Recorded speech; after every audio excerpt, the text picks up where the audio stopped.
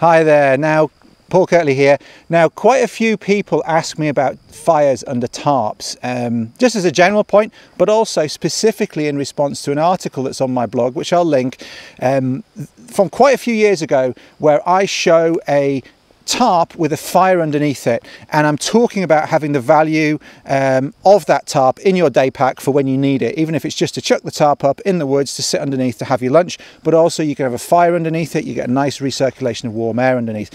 And it's a silicone nylon tarp, and people are always asking, is that okay? Aren't you going to put holes in it? Well, of course you don't want a raging inferno with the flames touching the tarp, but particularly if it's raining, there's quite a lot of cooling effect of the water on the outside.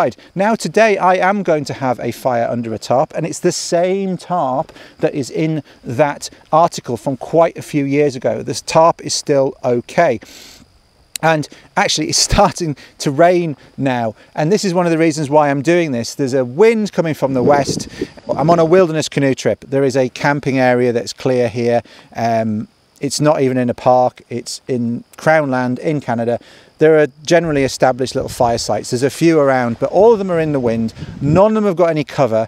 And so I've put my tarp up, which I've been using largely to put over my tent on this trip. I put this tarp up to have a fire underneath it because that little spot there is out of the wind. I'm sick of it taking 30 minutes for my pots to boil because the wind is blowing stuff around. So it's out the wind, and I've put a tarp over the top to keep everything dry, particularly when I start the fire. So without further ado, we are going to have a fire. I'm scraping up some birch bark and dropping a spark onto it to get the initial fire going.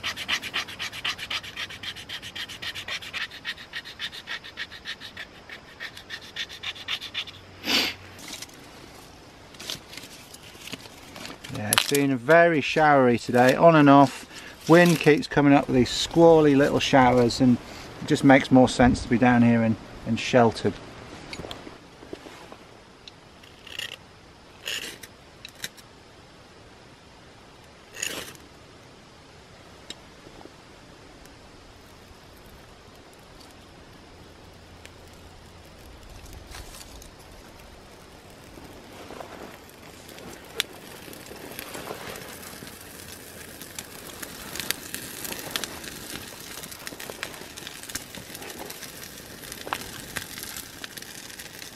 Bunch of spruce and balsam fir twigs going on there.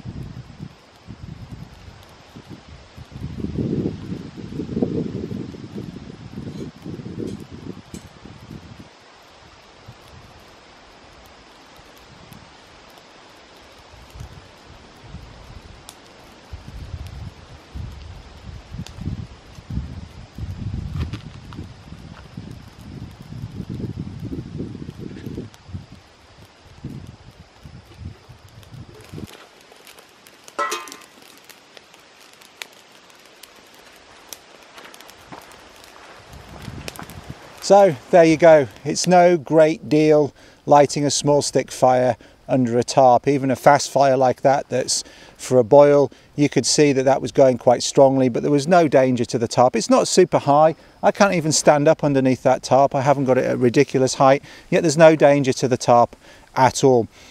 And if it's wet on the top, there's a greater cooling effect as well, and you're most likely to have a tarp up in the rain anyway. So there you have it.